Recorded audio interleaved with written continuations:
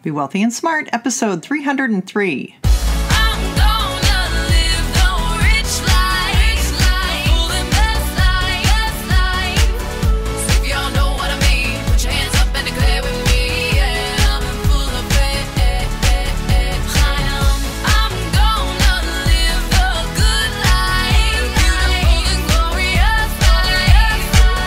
Step into a world of wealth and financial freedom without budgets, boredom, or bosses on Be Wealthy and Smart. And now, here's your host, Linda P. Jones. Welcome to Be Wealthy and Smart. I'm Linda P. Jones, America's Wealth Mentor, empowering women and men worldwide to financial freedom. On today's show, we're going to talk about how the super rich keep their wealth. And you're going to learn the assets that the uber wealthy have their money invested in. This episode is sponsored by Audible. It's the way I read more books and stay ahead of the curve. Audible is, of course, the easiest way to read books because all you have to do is just listen, like you are right now.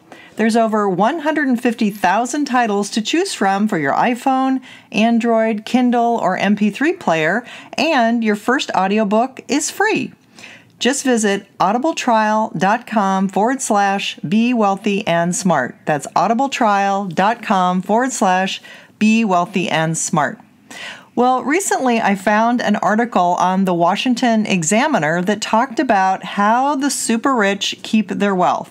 It's by Joseph Lawler, and I found it very, very interesting. I will post a link in the show notes and also on my website so you can see the actual pie chart of assets that the wealthy own. But I wanted to read this article and share it with you and just have you see how the wealthy have their ownership of assets, maybe a little bit differently than the average person, but I think it's going to make total sense why that is. So here's the article. Newly released statistics from the IRS show the makeup of the fortunes of the very wealthy. For individuals with a net worth of at least $50 million, stocks and other business ownership interests make up the bulk of their wealth. State and local bonds, hedge funds, and private equity and cash also make up significant chunks of rich people's assets. And then we have the pie chart, and we've got a lot of different things that they own, many things, over 20 different types of assets that they own. But the biggest percentage is publicly traded stock, and that's 21.87%, followed by closely held stock, which would be ownership in their own business, which is 17.86%, and then non-corporate business assets of 11.1%, cash of 6.58%, and from there, the percentages get smaller and smaller and smaller for their assets.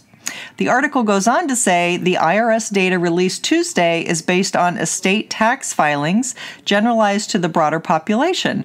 Released once every 3 years, the statistics allow a look at major fortunes that isn't available elsewhere. The biggest difference between the very rich and the average family is that their homes count for an almost negligible amount of their overall wealth. For people with net worth over $50 million, personal residences account for just over 2% of their wealth, less than art at 3%.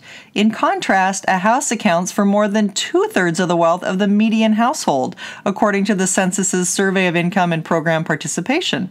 The comparison, however, is a bit of an apples to oranges one in that the IRS data isn't broken out by the median high net worth individual. Instead, it simply describes the total wealth for the group. Fewer than 7,000 of the 14,000 plus people with more than $50 million have wealth in the form of art. So super interesting article. I think the main point is that most people who aren't super wealthy have a big percentage of their wealth in their home, which is why I am a proponent of most people owning their home and buying real estate as soon as they can buy their own home. That's a great idea. And it also shows that the uber wealthy diversify their assets very broadly. As soon as you have wealth, you want to be diversifying more to protect your wealth. So that makes total sense. That's step 6 of the 6 steps to wealth. You're going to own stock in your own business, most likely. You're going to own publicly traded companies. and own these stocks that are on the stock market because you're going to want to grow your wealth there. So it's the money engines that we've talked about. It's investing like billionaires and having a luxury brand business. And this is exactly how the very wealthy are also invested in the vast majority of their assets. So it's a very interesting article. I'm going to leave a link on my website and in the show notes, and I encourage you to take a look at this pie chart. You'll see lots of different colors and lots of different assets that they have diversified themselves into, and I think it's a very, very good exercise to see what the very wealthy invest in. Hey, have you heard I'm having a summer sizzle giveaway?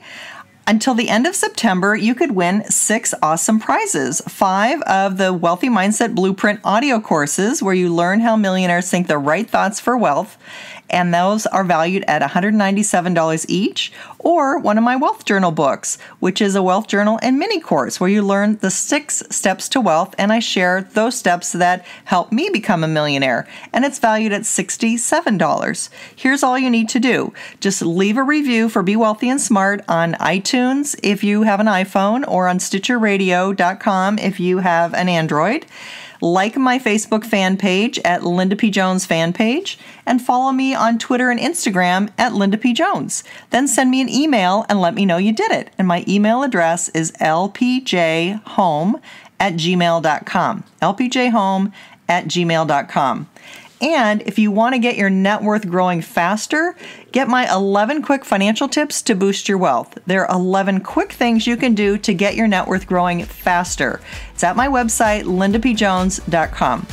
That's all for today. Until next time, live the good life and be wealthy and smart. Thank you for listening to Be Wealthy and Smart with Linda P. Jones. Share the wealth and tell your family and friends about the show. Check out our website, blog, and social media for more riches at www.bewealthyandsmart.com.